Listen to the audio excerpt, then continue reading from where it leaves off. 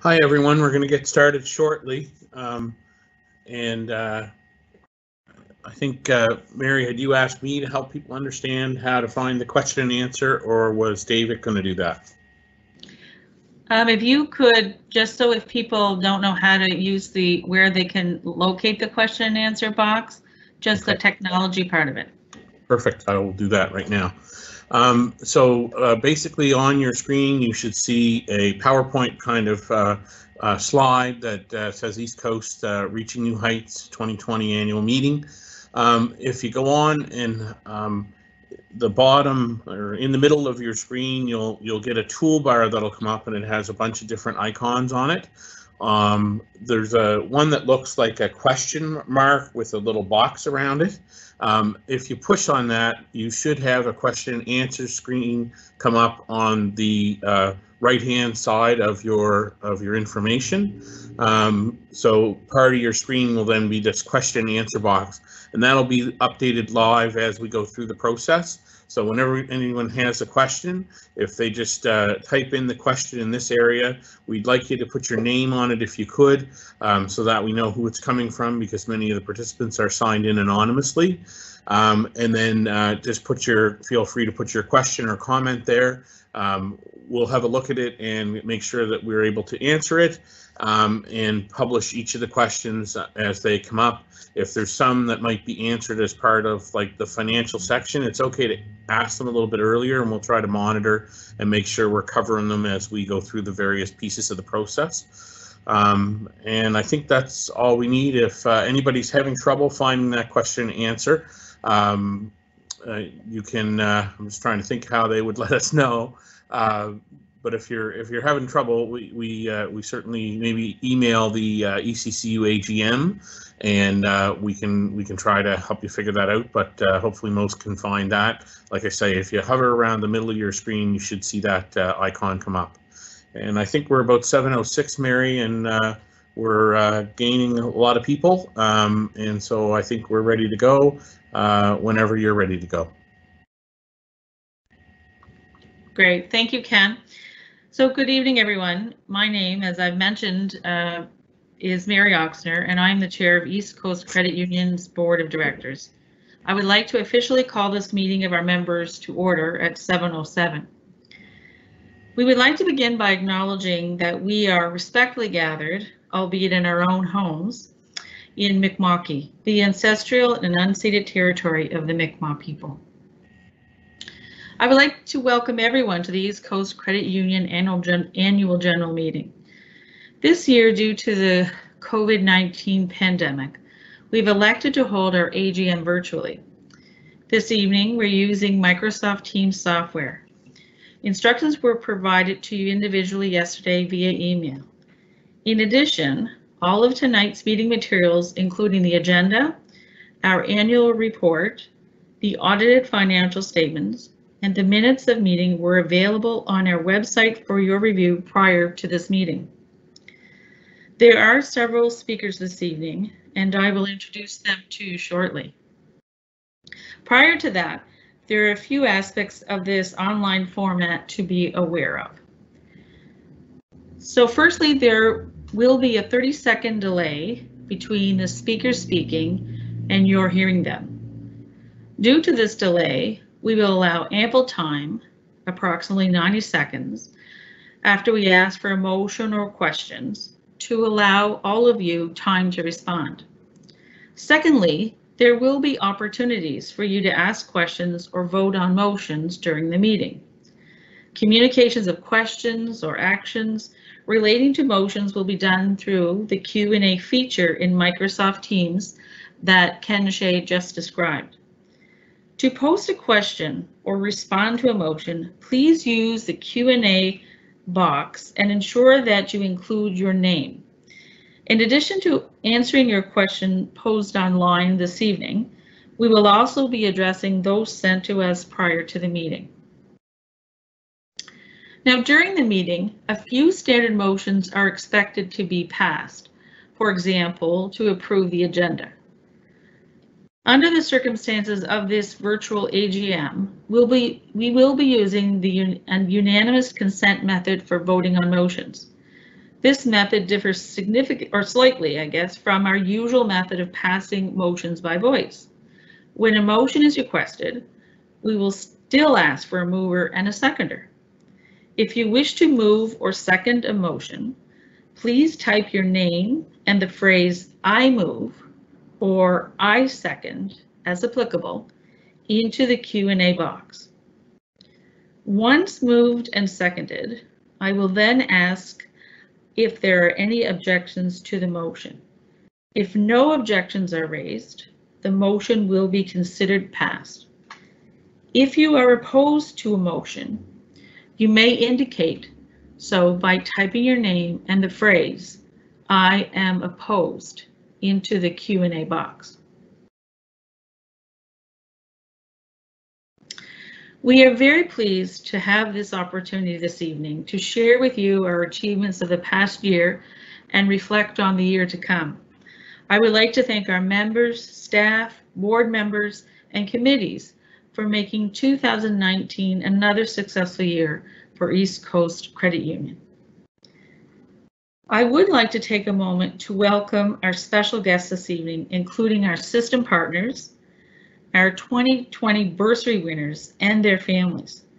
Thank you for attending our annual meeting, and we appreciate your attendance and support. I would now like to introduce our virtual head table. Myself, Mary Oxner, I'm chair of the board of directors. Ken Shea, our president and CEO. David Morehouse, our parliamentarian and scrutineer. And Caroline Dickey, our recording secretary for this evening. Also at this time, I will conduct a roll call of the board of directors and our senior executives. For this virtual meeting, the roll call will serve a dual purpose. Firstly, to introduce you to your board of directors and our executive team. Secondly, to ensure that our meeting quorum is met. The board of directors and executive team have joined the meeting, as have you. As I read out each of the board of directors and executives' names, I would ask that you type your name in the Q&A box. Please remember that there is a 30-second delay. Your board of directors, apart from me as your chair, are Helen McPherson, Vice Chair. Ann Sears, Secretary. Trevor Boudreau, Chair of Credit Committee. Dan Vigier, Chair of Audit Committee. John Burke, Director. Tyrell Giffen, Chair of Nominating Committee. Kathy McDonnell Rankin, Director. Leroy McCachran, Director. Randy Peters, Director. Melanie Sampson, Chair of Governance Committee. Bill Timmons, Chair of Cooperative Social Responsibility.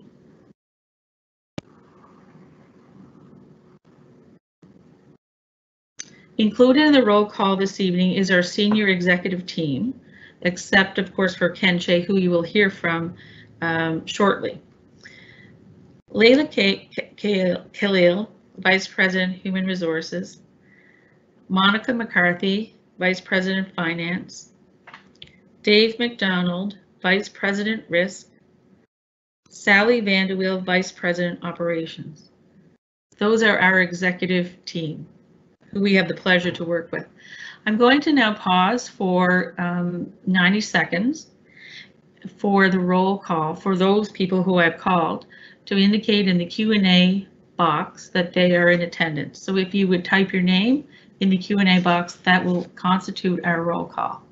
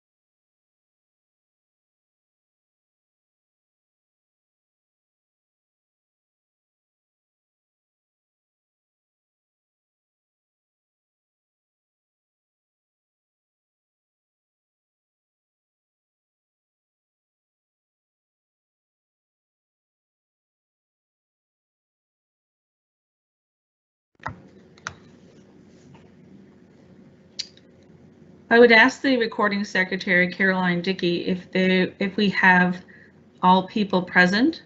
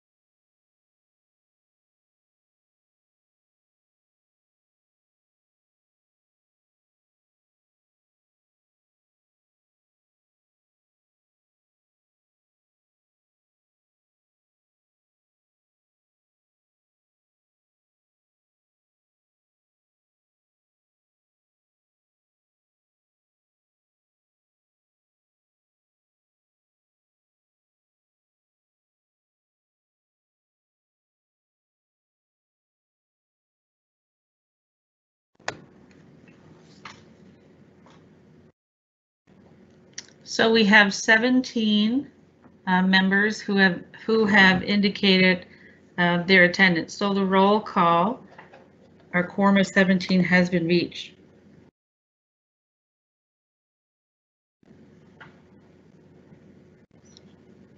I would like to note that the meeting this evening will follow Robert's Rules of Order.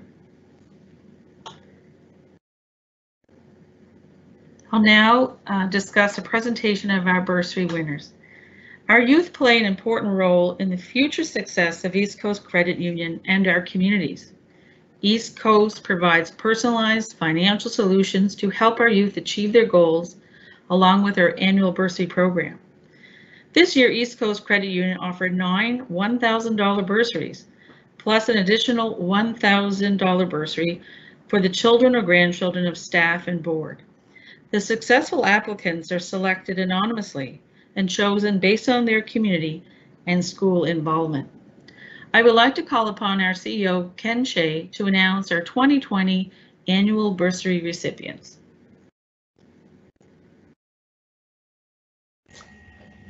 Thank you, Mary. Our youth are, of course, our future, and once again this year we're very pleased to see what a promising future our applicants hold. They've proven that they're not only our future leaders, but also our leaders of today. Again this year, the Bursary Selection Committee had a very difficult task to identify the top candidates plus the single internal applicant for our family bursary. We would like to extend a special welcome to those that were able to join us this evening, and we hope that they will consider us as East Coast Credit Union as their financial institution of choice, and we invite them to talk to us about how we can be their partner in achieving their financial success in the future. First recipient is Taylor Mayette from Antigonish, and Taylor plans to attend St. FX University to complete a Bachelor of Science. Our second recipient is Chloe Stewart from New Glasgow, and Chloe plans to attend Cape Breton University to complete a Bachelor of Arts in French and Biology. Our third recipient is Marcel Desmond from Antigonish. Marcel plans to attend St. FX University to complete a degree in public policy and governance. Our next recipient is Rebecca Richards from Cleveland. Rebecca plans to attend St. FX University to complete a Bachelor of Science in Human Kinetics. The next recipient is Broderick Murphy. He's from Inverness. Broderick plans to attend Dalhousie University to complete a Bachelor of Medical Science. Nora McNeil from Mabu, and Nora has not made a final decision on her university choice, but she will also be completing a Bachelor of Medical Science. Rachel Carroll from Lawrencetown, and Rachel plans to attend St. FX to complete a Bachelor of Nursing. Emily Johnston from Dartmouth, and Emily plans to attend Acadia University to complete a Bachelor of Nursing. Maggie Hull from Halifax, and Maggie plans to attend Dalhousie University to complete a Bachelor of Nursing. I'm also delighted to announce the recipient of this year's family bursary, who is the daughter of an employee who works in our Sackville branch. The successful recipient is Rebecca Tomlick from Sackville, and Rebecca plans to attend Dalhousie University to complete a Bachelor of Music. Congratulations to all of our bursary winners. We wish them great success in their studies and much success in the future. All the best of luck. I'll turn it back over to Mary. Great, thank you, Ken, and thank you to all the students who applied for the bursary, and the best of luck to all the recipients as you navigate your own career paths forward. We would normally get to see your faces and congratulate you in person, but we'll have to do so this way this year. I'd like to move now to the appointment of the AGM parliamentarian and scrutineer. I would like to reintroduce David Morehouse. David is the Director of Legal Services for Atlantic Central and League Savings and Mortgage Company. He will act as parliamentarian and scrutineer for our meeting this evening. I'd like to welcome you, David, and thank you for agreeing to perform these duties for us this evening. Now I'd like to welcome our Secretary, Ann Sears, for the declaration of quorum. Ann will provide the declaration of quorum based on roll call in the Q&A function. Our bylaws require 17 members in attendance to constitute a quorum for tonight's meeting. I will ask Ann Sears, the board secretary, to confirm that we had 17 members participating and another 67 confirmed prior to the meeting, members who indicated they would be attending the virtual annual general meeting this evening. Ann?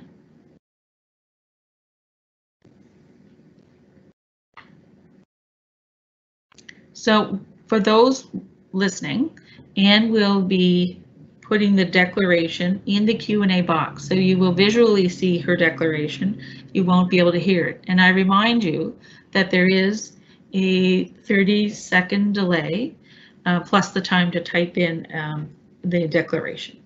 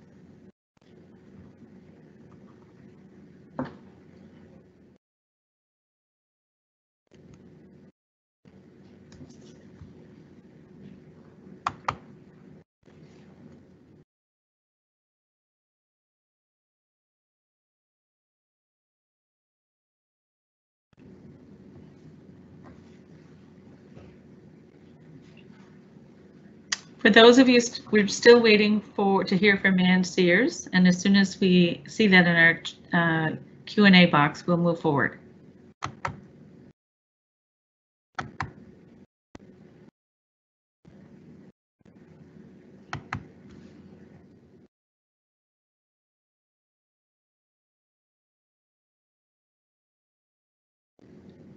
So I do see that Ann Sears has indicated that says, Madam Chair, 17 confirmed, another 67 who have indicated they would be attending.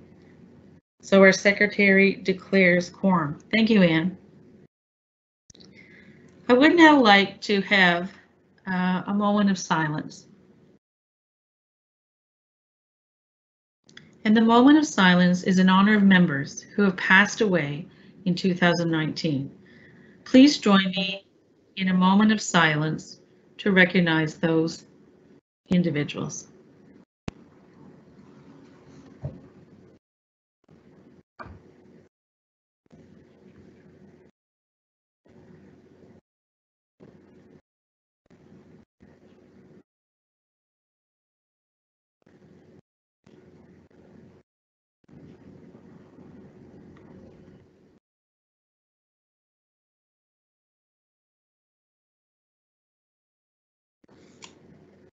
Thank you.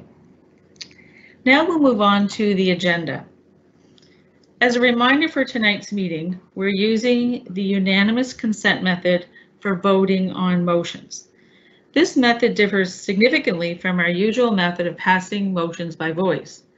When a motion is requested, we will still ask for a mover and a seconder. If you wish to move or second a motion, please type your name and the phrase "I move" or "I second" as applicable into the Q&A box. Once moved and seconded, I will then ask only if there are any objections to the motion. If no objections are raised, the motion will be considered passed. If you are opposed to a motion, you may indicate so by typing your name and the phrase "I am opposed" into the Q&A box.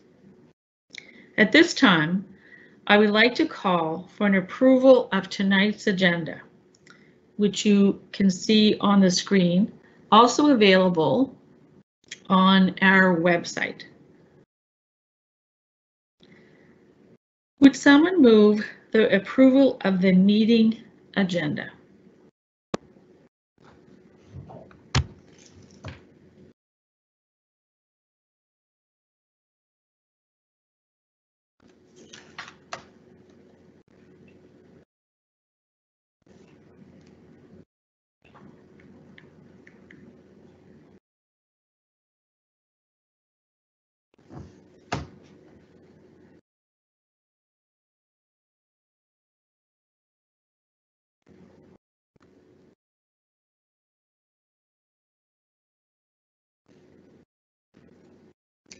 Thank you. Colleen Roberts has moved the approval of the agenda, and Corinne Carey has seconded that motion.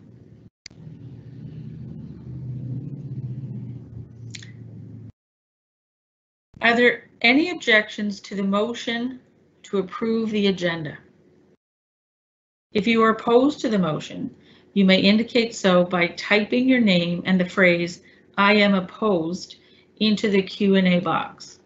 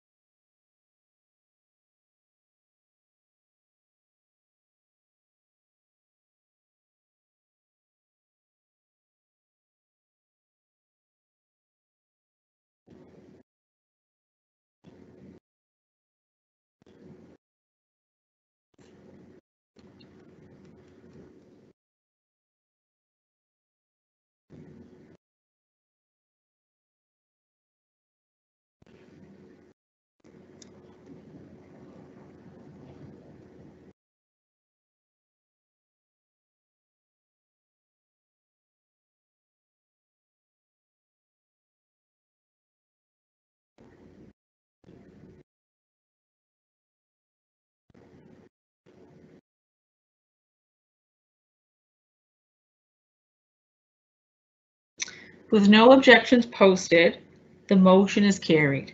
The agenda has been approved. Just as a reminder, in order for us to collect the motions, there is a 90-second pause period, and so the pause is necessary. Next, we'll move on to the 2019 annual meeting minutes. For the purpose of approving and passing the 2019 minutes, only members in attendance for the respective meeting whose minutes are being adopted can move and second a motion to amend those minutes. Are there any amendments to these minutes? If there are any amendments to note, please use the Q&A function to indicate the amendment for consideration and also type in your name. Reminder that there is a 30-second delay, and we will wait for a 60-minute to 90-minute period. Seconds. Yes, seconds, very important, Ken. Seconds. But seconds versus minutes. Yeah.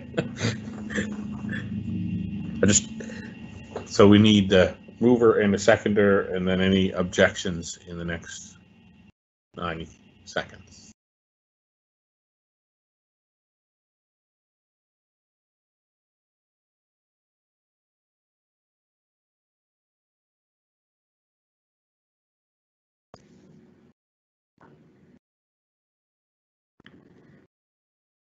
So hearing no amendments to these minutes, I would ask that is there any business arising from these minutes?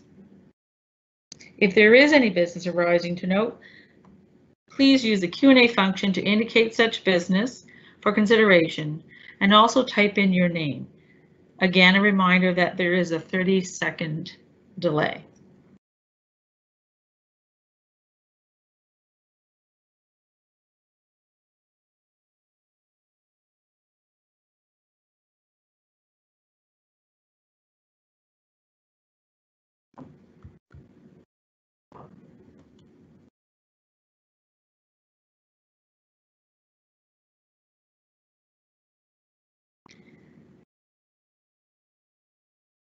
Hearing none, I would like to call for the approval of the 2019 AGM minutes as posted, which were available online on the East Coast Credit Union website. I would ask that someone move the approval of the 2019 AGM minutes. I see that Helen McPherson has moved the minutes as posted. Would someone second the approval of the 2019 minutes?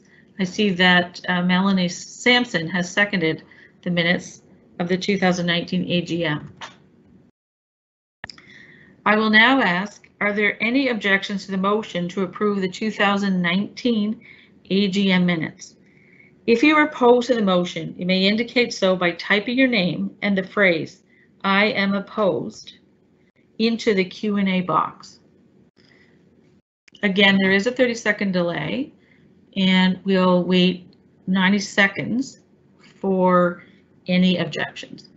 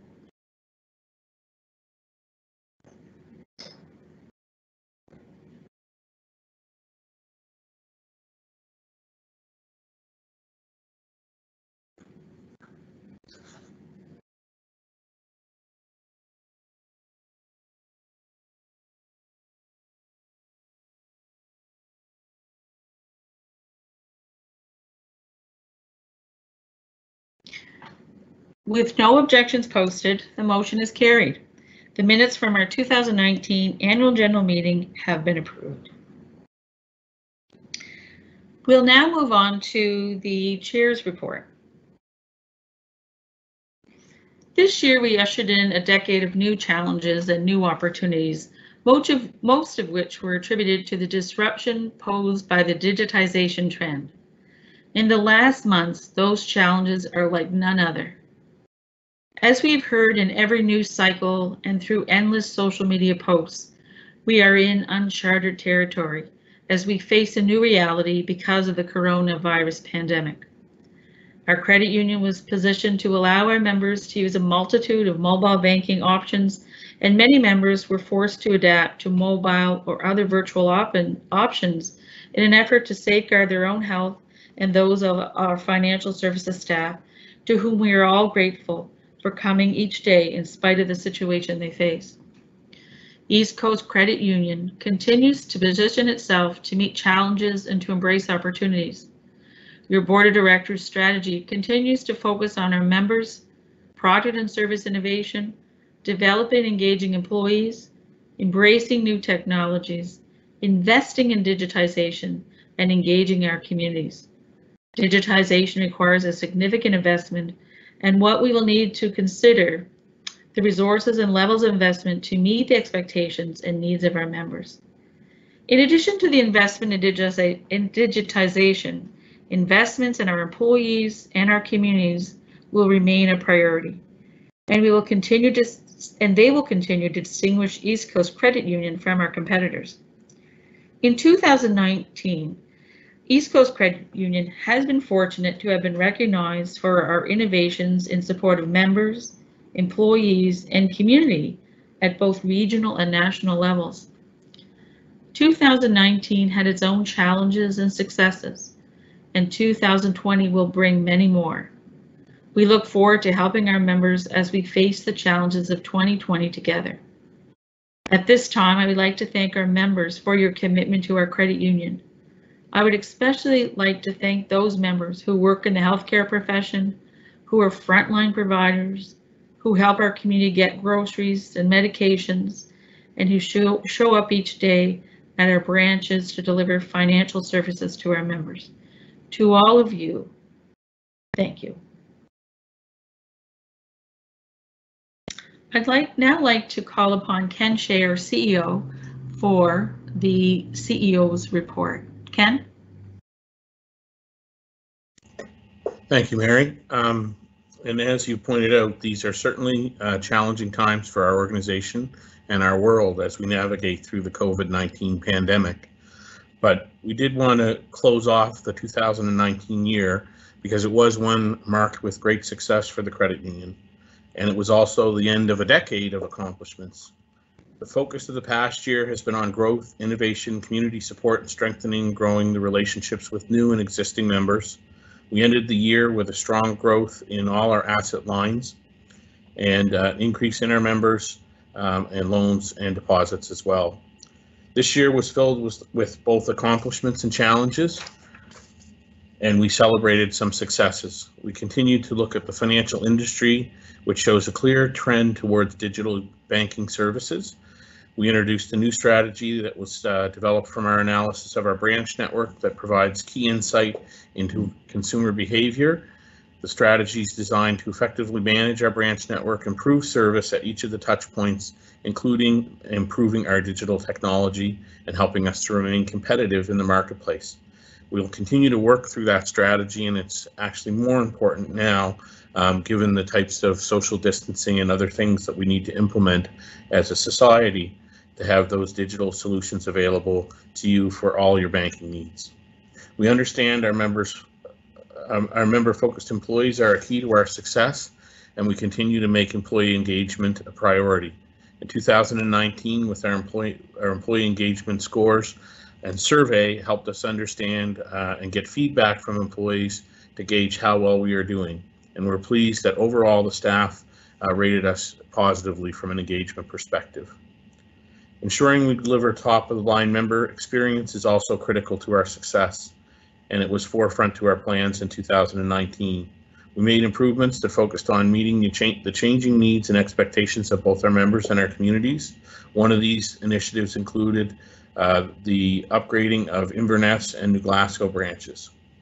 Through these transformations, we provided a new experience and enhanced atmosphere for members, and our goal was to use these branch transformations to create a comfortable and welcoming open concept environment that encouraged financial discussions, interaction, community engagement, and increased the access to and learning of self-service technologies. The transformations are more than just a new look. They're about a new experience and a commitment to our future. We'd like to thank our members and staff for their support during these renovations. Adopting new technologies to address the needs of our members and grow East Coast has been a key focus and will continue to be in the future. This year we introduced a product called Click Switch, which is a fast, free, secure way for new members to easily switch their automatic payments and direct deposits to their credit union account. Apple Pay was also introduced as part of our new credit card program, which provides ease of payment with an Apple device. These are just a few examples of steps that we are taking to ensure that we are meeting the ever-increasing demands for digitization. We are very excited about the significant progress we made in 2019, and we know that the stage was set before this latest event for us to continue with that digitization as we move into 2020, and we hope that we continue to meet all of our members' needs. In 2019, we continued to demonstrate our commitment to communities by giving back in many ways. Each year we witnessed even more passion and dedication to our communities, and it's something that we're very proud of. We had our third annual East Coast CU Cares Random Kindness events, and that campaign was bigger than ever. Our staff performed wonderful acts of kindness throughout our communities over the course of several weeks, with the final celebration of our members and the community on International Credit Union Day in October. We also invested in our communities through financial and in-kind support to important organizations like Large Cape Breton, Junior Achievement, several hospitals across our regions, Nova Scotia Nature Trust, and much more. We were also the presenting sponsor for the first annual Nova Scotia Summerfest, which took place in Antigonish. This was a great first annual event, bringing families from across the province together, and the funds raised will help to send youth to summer camps. This event is another example of the many East Coast initiatives that demonstrate our dedication to our staff and their support of local communities. Thank you to each and every one of our staff for their role in trying to make these initiatives a success. Our credit union was recognized in a number of awards and acknowledgements in 2019. We were honored to receive the prestigious Cody Award, which celebrates credit unions that give back to their communities in real ways, demonstrating leadership in areas of cooperation, volunteerism, education, and environmental sustainability. We were also selected as one of the top employers in Atlantic Canada by Atlantic Business Magazine, and in addition to that, we're recognized as one of the top 15 employers in Nova Scotia. And that was, we were recognized in a section of the Chronicle Herald for that particular initiative. At the national level, we were recognized for our achievements. For the second year in a row, we were a recipient of a Credit Union Association National Award, winning in the category of Community Economic Development for our role in the Michelin Development Program. This program resulted in the creation of 314 jobs at more than 92 businesses in a rural section of Nova Scotia. We were also recognized on the national stage with an AMY, which is a marketing award for our achievement in marketing excellence. In addition, we were also thrilled to be nominated as one of the nominees for Central One's Innovation Credit Union of the Year. I would like to thank our staff, our management team, and board of directors for the contributions that they made during 2019. Our staff, of course, as you know, are our greatest asset, and they continue to prove that with our shared accomplishments in 2019, and they continue to prove it every day as they help us to navigate through this current situation.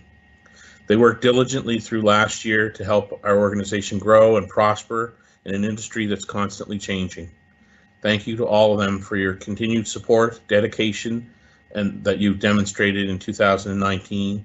And I know that we're in a tough situation now and in interesting times, but I look forward to working with you and helping our members as we progress through this pandemic.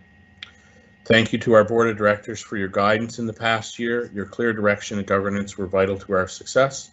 And I'd also like to thank our members who supported us through 2019 as we did navigate through some changes and continued to prosper and grow. Your support helped make 2019 a successful year and played a key role in our growth and success. Your dedication as we continue to build a strong future together has never been more important. As we enter 2020, I'm optimistic that we will get through this and we'll have brighter days ahead.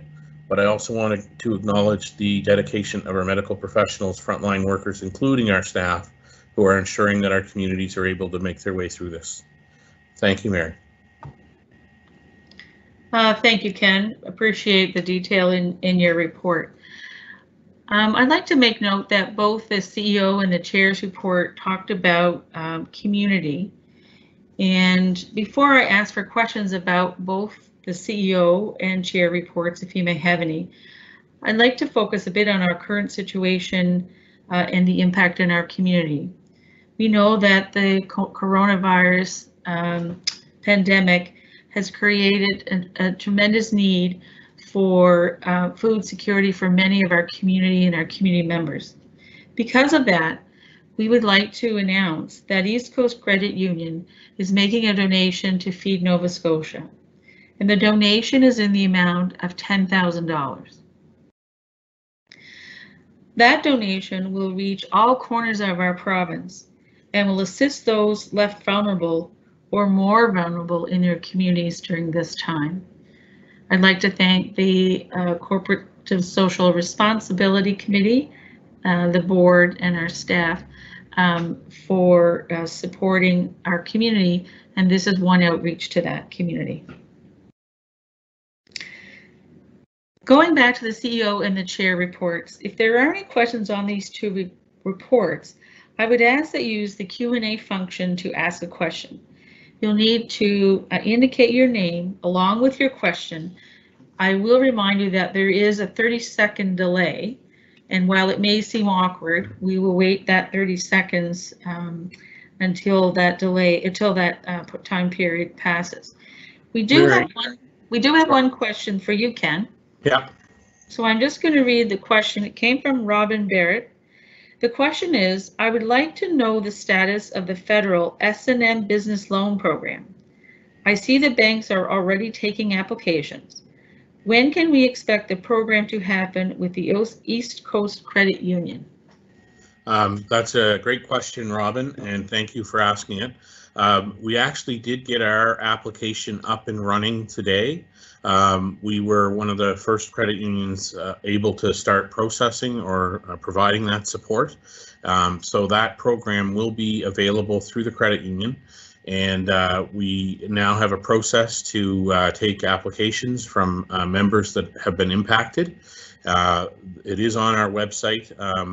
I don't have the link right in front of me at the moment, but I think if you go into our pandemic or COVID-19 assistance page, you will find links there that will take you to the application.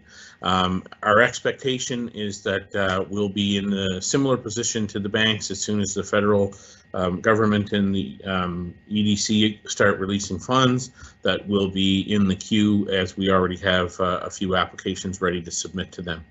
I hope that answers the question, Robin. We're also working very hard with the provincial government as well on some other opportunities for small business that will help support from a provincial perspective. So you can also find information on that on our website as well, in that COVID-19 section. That'll probably be posted within the next few days as we're finalizing the details of it currently. But check back there and there'll be more information to come. Thank you, Ken. So in the chat box, you'll see that Christian posted a link, so you can access that link. Ken, we also have other questions. They are from Anonymous. I will ask in the next set of questions if you would please indicate your name. So Ken, the next question is, Can you share an overview of East Coast Credit Union's loan portfolio segments? What proportion of it is allocated to small, micro businesses, small startups, women, minority-owned businesses, social enterprises? I certainly could if I had some time to do the research. We don't report those statistics currently, but we can. I certainly can have a look at those and try to provide some more clarification if we know who that member that's asking that question. I can tell you that our loan portfolio is diverse. We do have a lot of small businesses in there. We have a lot of startups. We use the program for the Small Business Loan Guarantee Program through the provincial government, which has allowed us to do quite a bit of lending for small business and also startups. And we do have some entrepreneurs that are women and minorities, and we do have a number of social enterprises. We're very supportive to the social enterprise environment, and we've provided some funding, and we've also done a number of loans and things for them. I don't have the exact numbers, Mary, but we certainly are supportive of those various groups. Great, thank you, Ken. We do have another question. Before we go to that question, I will make one last call for questions, and I'm making that because there is the 30-second delay, and we will wait 90 seconds before for another question. But Ken, a question too, also from Anonymous, I believe it's the same Anonymous. How have we done compared to peer credit unions in Nova Scotia? So our growth has been fairly good in comparison to our peer group in Nova Scotia. We stack up quite well. I think we probably had the second highest growth, but ours was almost 10%, which was very good. Our margins are a little bit lower than our peers. Most of our other metrics are around the same or better. One of the reasons I think our margins, our net profit seems a little bit lower is due to the large physical footprint that we have. So we have quite a number of branches throughout the province, and that tends to make our cost structure a little bit higher than some of our peer group. But overall, we had a very successful year and exceeded our budget and all of our metrics that we were trying to achieve. So I think we had a very good year in 2019. So thank you, Ken. And on the Q&A, the anonymous questioner was Anuj Jan. Thank you, Anuj, for your questions. I'll wait just a few more seconds to see if there are any further questions, and then we'll move on to the auditor's report.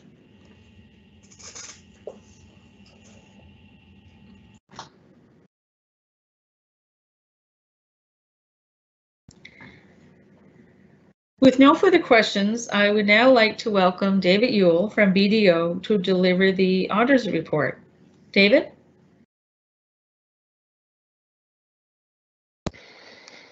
Thank you. Good evening, everyone. My name is David Ewell. As the slide says, I'm a partner with BDO, and I'm here tonight to present the audit report on the financial statements for East Coast Credit Union for the year ended December 31st, 2019. This year, once again, we've issued an unqualified opinion, which means that we did not find anything in the financial statements that would represent a material misstatement in the numbers presented. And as such, we believe that the financial statements truly represent the operations for the 2019 fiscal year. We conduct our audit in accordance with Canadian Generally Accepted Audit Standards, and we are required to report based on those standards. And in order to report on those standards, we have to be independent of the East Coast Credit Union, and we have provided the audit committee with a report that outlines our independence of East Coast Credit Union. Excuse me. You'll note in the fourth paragraph, we outline management's responsibility for the fair presentation of the financial statements in accordance with international financial reporting standards. And that requires management to implement a structure of internal control that they seem necessary in order to prepare the financial statements in a free from material misstatement manner.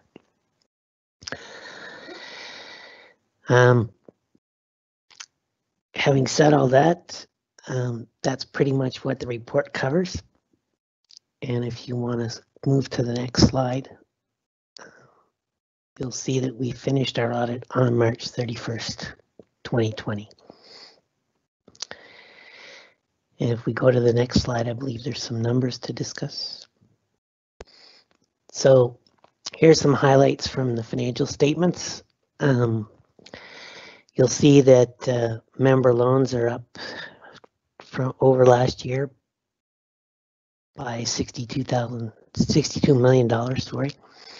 And total assets are up by $81 million. Member deposits are up by $74 million, and your equity is up by just over $1.3 million. And the key number on the bottom of the page is your equity percentage, and that is the measure that is required to be calculated related to your compliance with legislative requirements for the credit unions. And the requirement is 5%, and the credit union this year reached 6.45% versus 6.89% last year.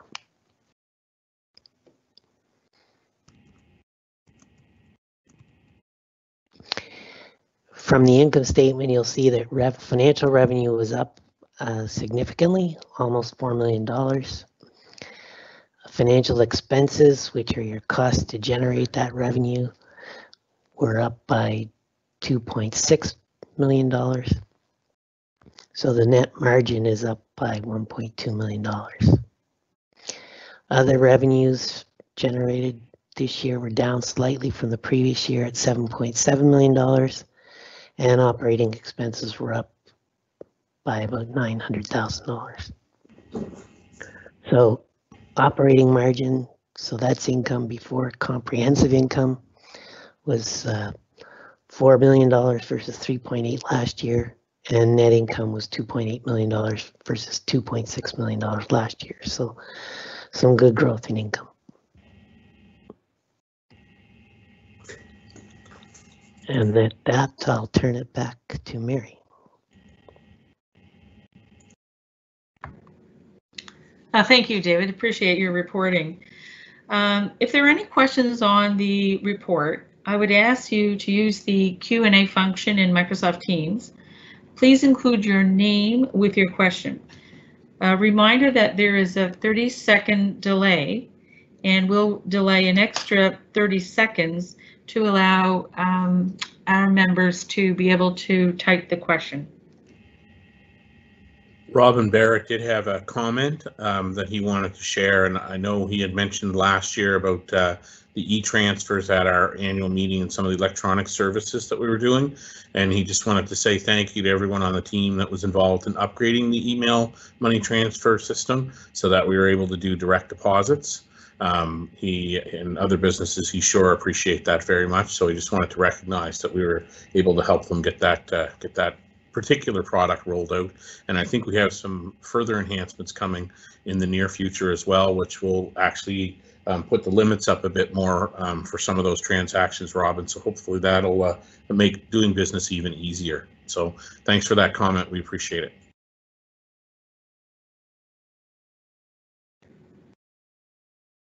Yes, thank you. I did have another update. Since we did get that app, the assistance, the federal assistance, the CEBA, I think they are calling it, Canadian Emergency Business Assistance. Since we posted our application online today, we've had over 63 businesses that have actually reached out to us already to take advantage of that particular program. So so it is online, it is working, and just one of our staff had mentioned that we've had quite a few applications already, so I thought it was appropriate to mention as we're waiting in case there's any other questions on the financials. Thank you, Ken, and thank you, Ken, for the update. There is one additional question. Again, this question is from Manoj Jan in our Q&A box. Thank you, David. That is really promising, impressive results. Congratulations to Ken and the team. Have a query for you. Would you have a sense of how different branches are doing, especially more remote rural branches, in terms of their financial performance? And are there specific branches that are more active in loans and also savings growth? And that question came, as I said, from Anuj Jain. Ken? Yeah, I'll take that. I guess, you know, we do report as an overall organization. We obviously do some work around how each of the branches is operating. So we try to make sure we're providing them with the opportunities to grow and expand their markets and develop where we have those opportunities. We don't normally release our specific financial information on branches. I know we have talked in the past about maybe doing some shortened version. Profitability is really hard to get to because there's a lot of interchanging of funds between the various branches. So you might have a branch, for instance, that has a lot of savings of members, so we need a place to lend that, but then you got a branch that's lending more, it doesn't have as much in the savings, so it creates maybe a little more profit, and the one that's actually earning a high return on the lending might look bad for the deposits, but we couldn't actually do the business if we didn't have both sides of that transaction. And so you get into a lot of transfer pricing between branches if you're trying to get down to the finite profitability. So we tend to work on more of the margin the branch creates, and that tends to be positive in all of our branches. And then, you know, the overall financials of our organization, I think, are still fairly strong. But we do have to continue to look at investing in the future, finding the best path. So we continue to work to grow our business in all of the locations that we serve. I hope that provides a good answer, Anuj, and thank you for the question. Yes, thank you, Ken. Thank you, Anuj, again for the question. We have a question from Mike McIsaac. The question is, could you explain the $2.7 million difference in financial expense line? Ken, I'm going to look to you again for that response.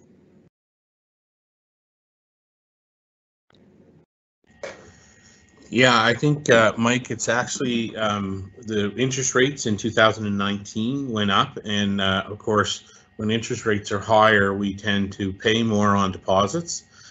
So the majority of that, I think, is explained by that particular element. I can take a minute and try to find the exact details for you, but I'm pretty sure that would explain the majority of that change. It's that we're actually paying our members more for the deposits that they have with us because of the change in interest rates and the interest rate environment. And I'll just support that answer, Ken, because that's what, when we did our discussions with management, that's what the explanation was.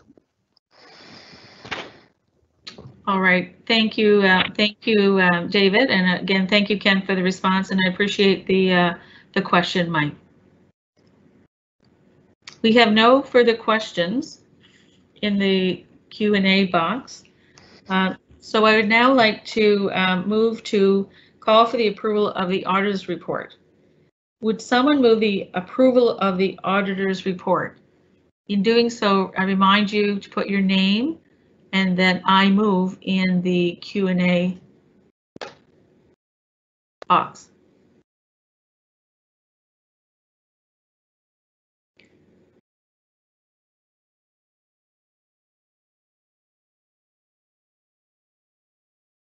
I'll also be looking for someone to second that approval of the auditor's report.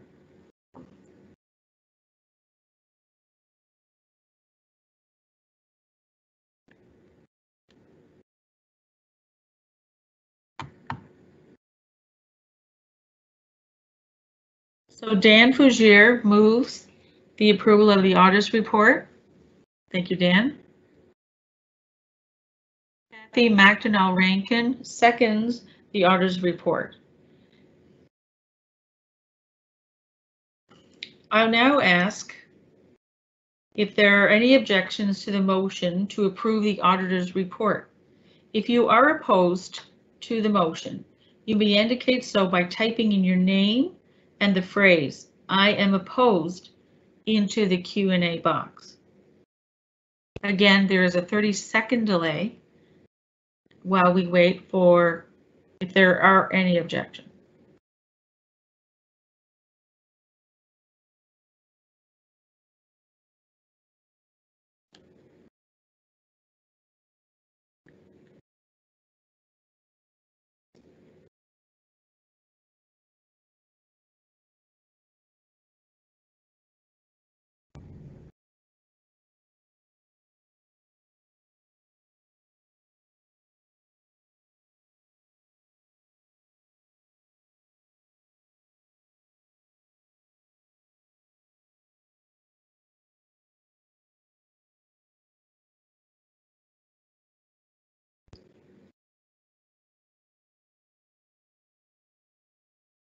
No objections have been posted. The motion is carried. The auditor's report has been approved. Thank you. I will now call on Dan Vergier, Chair of the Audit Committee, to move that East Coast Credit Union engage BDO or their successors as our external auditors for the fiscal year 2020. So I'll ask Dan to do so by typing your name in the Q&A box and also typing "I so move."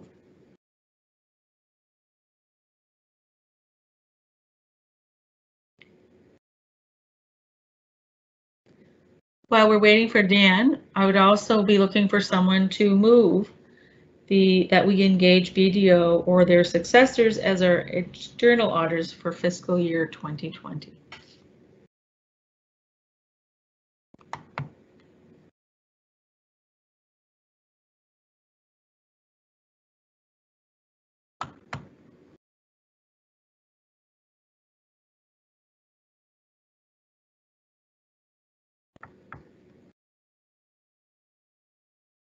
So Dan Vergier has moved the motion to engage BDO as successors or their successors as our external auditors for fiscal year 2020. John Peach seconded the motion. Thank you, John. So the motion to engage BDO or their successors as our external auditors for the fiscal year 2020 has been moved and seconded. Are there any objections to the motion to approve the engagement of BDO or successors as our external auditors for fiscal 2020? If you are opposed to the motion, you may indicate so by typing your name and the phrase "I am opposed" into the Q&A box. We will wait 90 seconds for anyone having objection to type their name or to also indicate an objection.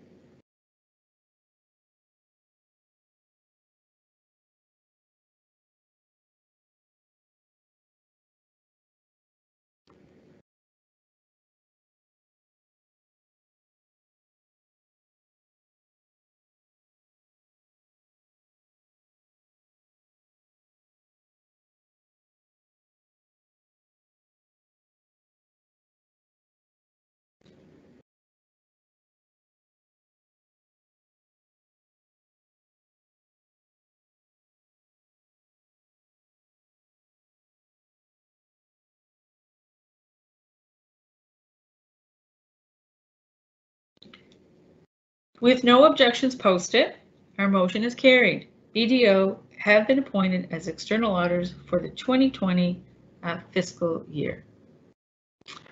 I'll now call on Tyrell Giffen. Tyrell is the chair of the nominating committee, and he's going to explain the election process and present your board nominees for 2020. Tyrell? Thanks, Mary. My name is Tyrell Giffen, and I'm the chair of the nominations committee of the board of directors. Each year, the board appoints a nominations committee, which makes its best efforts to identify and encourage nominations from eligible members that are representative of the diversity of the credit union and who possess the skills, knowledge, and expertise required to serve on the board of directors. The committee reviews the nominations to ensure the nominees are eligible candidates for the board of directors. The committee also presides over the election and ensures that election procedures as specified in the regulations or bylaws of the credit union are followed. This year, there are 4 3-year term positions up for election. The call for nominations was made on January 30th, resulting in a confidence slate of 6 candidates, with electronic in-branch and online voting starting on March 19th and lasting until April 9th.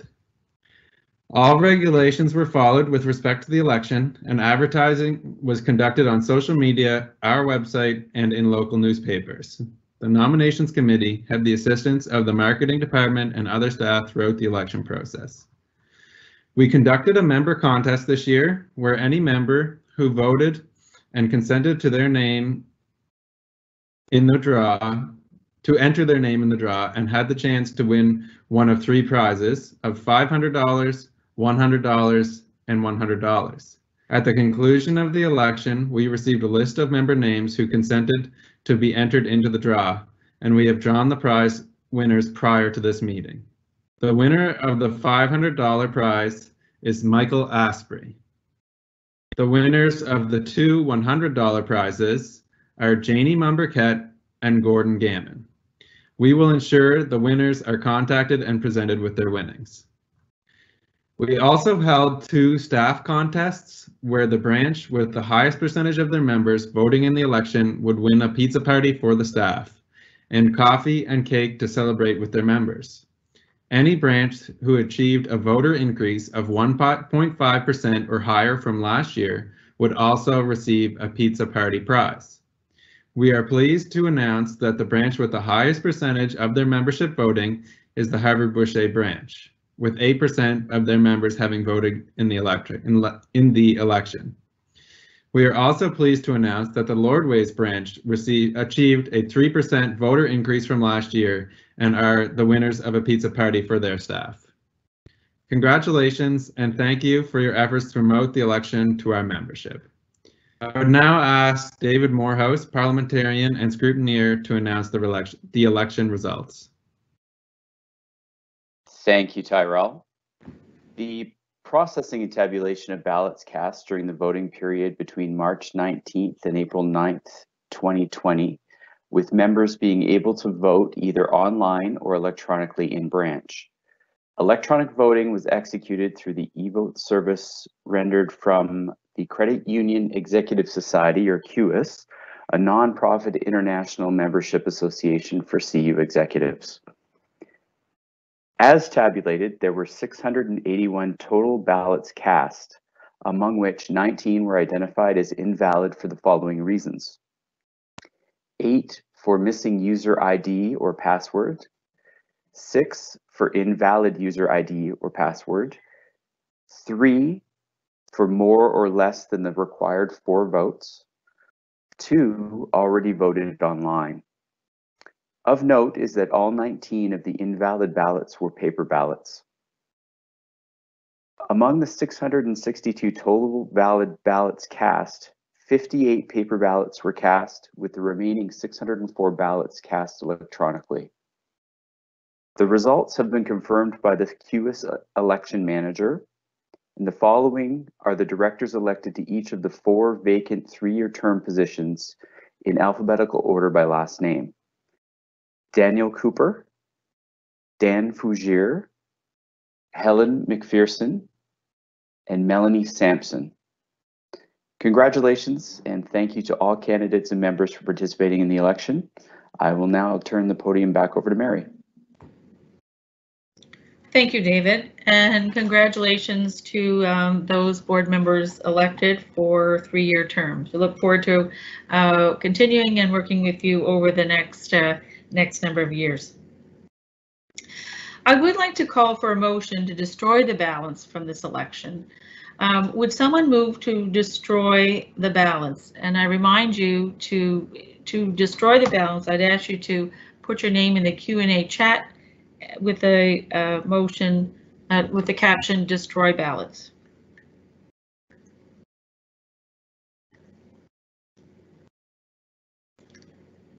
So following that motion, I'll also be looking for someone to second the motion to destroy the ballots.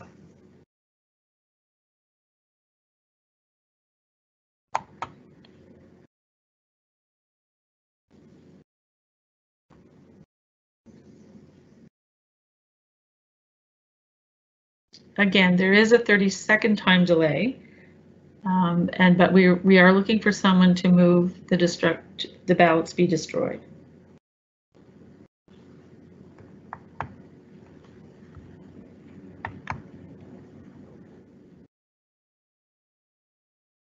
So Kathy McDonnell Rankin moves that the ballots be destroyed, and Colleen Roberts seconds that motion that the ballots be destroyed. So we have a mover and a seconder that the ballots be destroyed. I will now ask, are there any objections to the motion to destroy the ballots? If you're opposed to the motion, you may indicate so by typing your name and the phrase, "I am opposed," into the Q&A box. And again, there is a 30-second delay, and we will wait the 90 seconds to see if there are objections. So again, I ask you to type your name if you have objections and indicate so.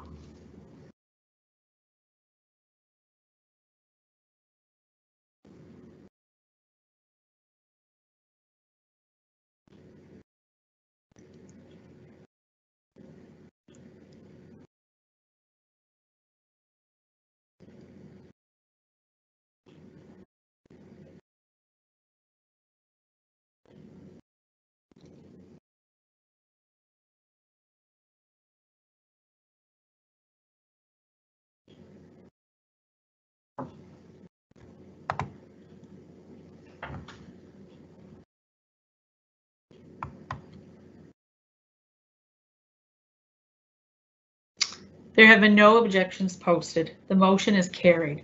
The ballots can be destroyed. We'll now move on to old business. There is one item of old business from the 2019 AGM regarding the process used for voting in the annual Board of Directors election. Your board committed to revisiting research that had been conducted on this topic and providing you with a report containing information on various voting options available.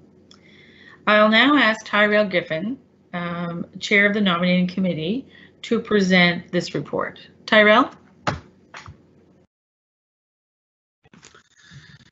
Hi, so again, my name is Tyrell Giffen. I'm the Chair of the Nominations Committee of the Board. The Nominating Committee was tasked with researching and reporting on voting methods to the membership at this AGM. The committee determined 3 methods of voting should be researched. Our current system, where members must vote for the full slate of seats available and may only place 1 vote on each of the selected candidates. For example, if there are 4 seats available and 6 candidates running, the member must place 1 vote on 4 different candidates. The second method researched was the modified current method, where the members would not have to vote for the full slate, but may only place 1 vote on each of the selected candidates.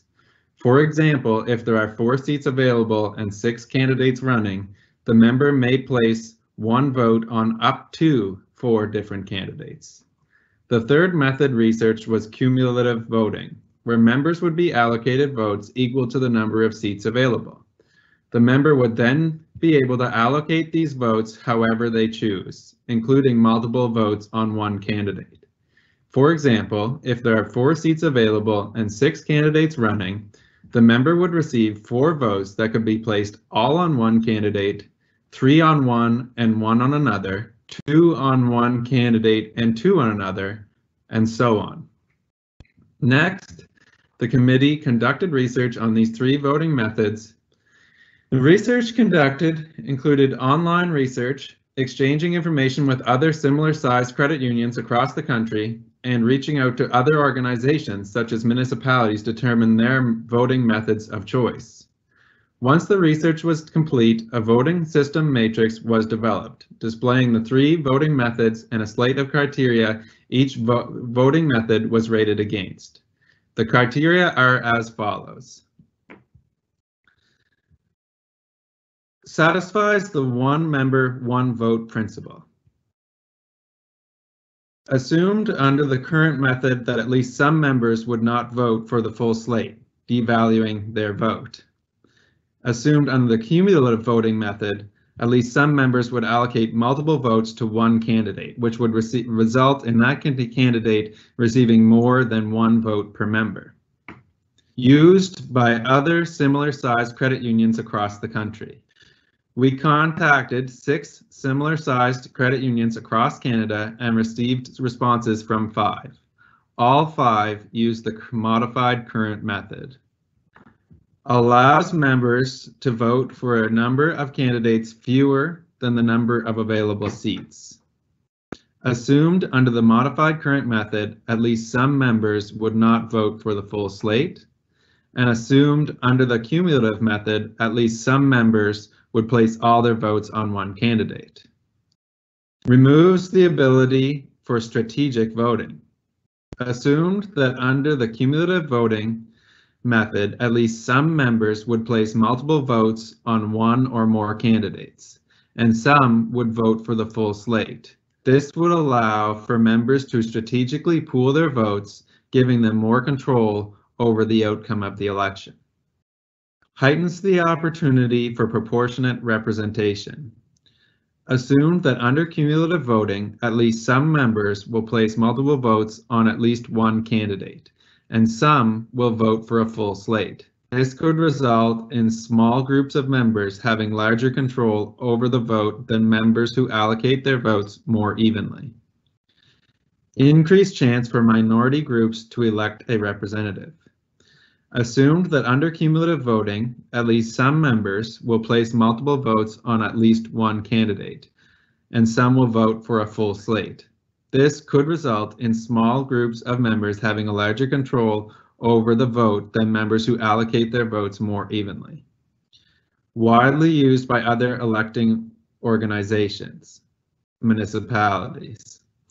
We contacted several municipalities in Nova Scotia and Ontario and found that all were using a modified current approach or similar variation. Increased voter engagement. Assumed that by requiring members to vote for a full slate, they will do the required research to learn about the candidates they do not know, compared to the other methods which would simply allow the members to exclude any candidates they didn't know. The voting matrix shows the completed research and the ranking of the 3 voting methods. For the criteria of satisfies one member, one vote principle, the current system meets this criteria. The modified current method and the cumulative voting both do not. For the criteria used by other similar-sized credit unions across the country, the current system and cumulative voting methods do not, while the modified current method does. Allows members to vote for a number of candidates fewer than the number of available seats. The current system does not meet this criteria, but the modified current method and the cumulative voting method do. Removes the ability for strategic voting. The current system and the modified current system both are good for this criteria, while the cumulative voting does not. Heightens the opportunity for proportionate representation. Current system meets this criteria, while the modified current method and cumulative voting method do not. An increased chance for minority groups to elect a representative. The current system and modified current method do not meet this criteria, while the cumulative voting system does. Widely used by other electing organizations, EX municipalities. The current system and the cumulative voting do not meet this criteria, while the modified current method does. Increased in voter engagement. The current system meets this criteria, while the modified current method and the cumulative voting do not.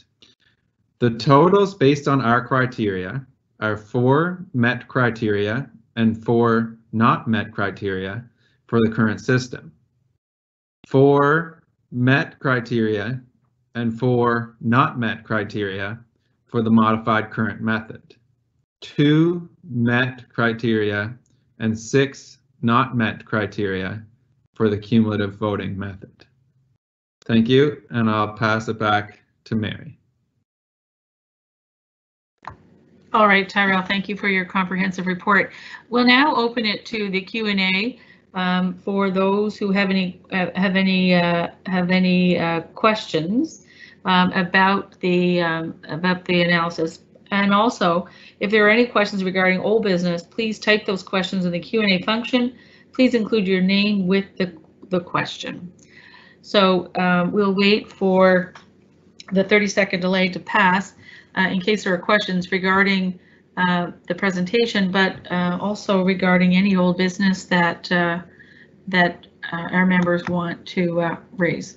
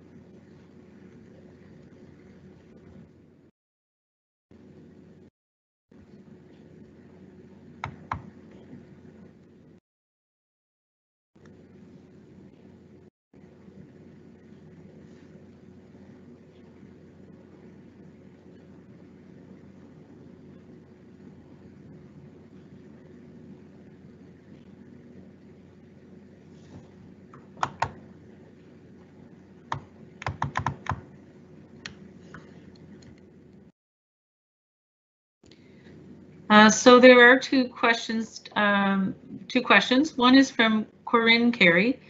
Did the committee explore a ranking of the candidates? If there were 6 candidates, you would rank your choice from first to last.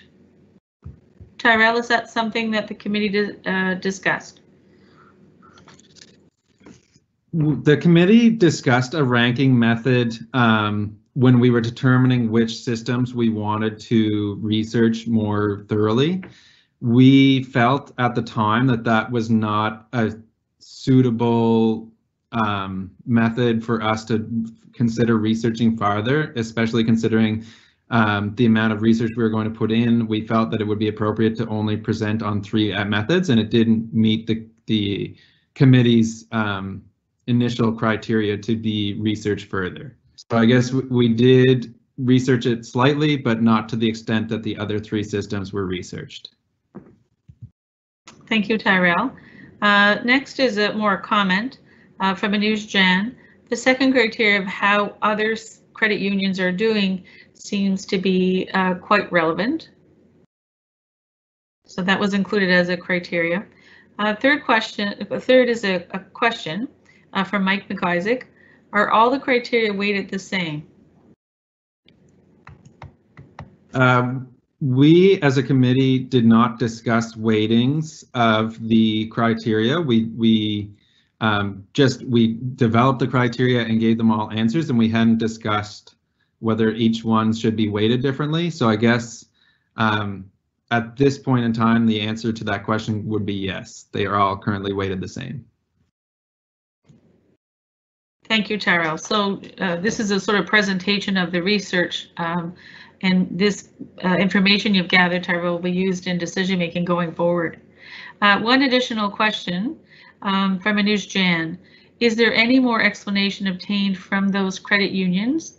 I assumed it's about the second criteria of how other credit unions are doing. Tyrell?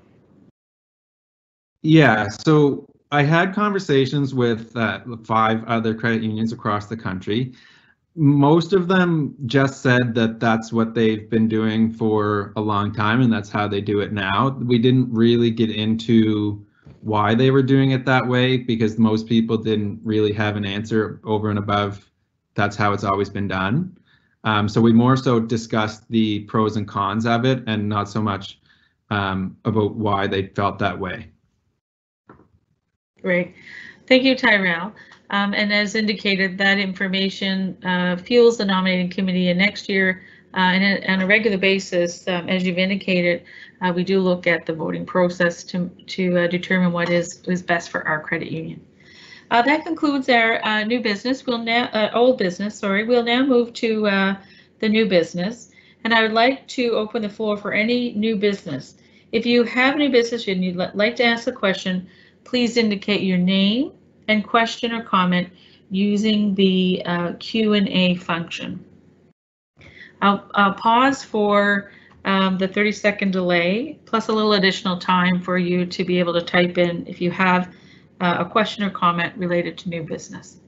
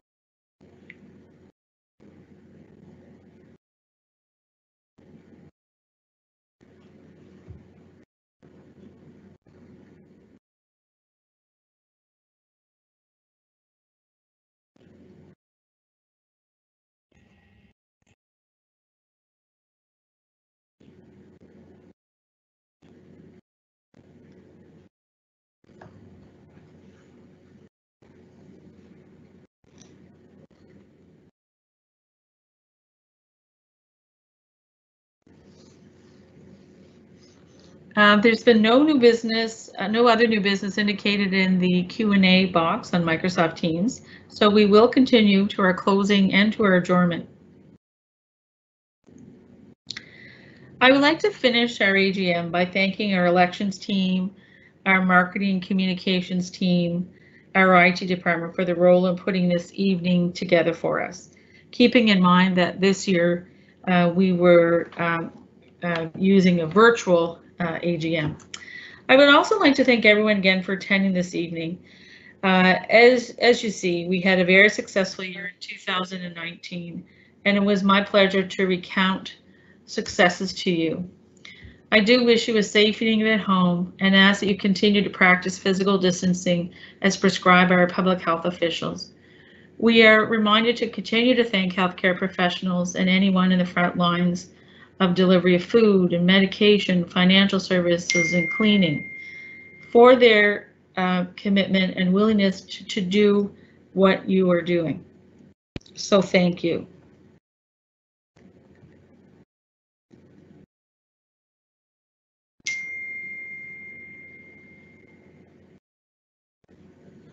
So I'm just getting a notification that there is one more comment just before we finish. So let me just, I missed that, so I'm just going to see what that is.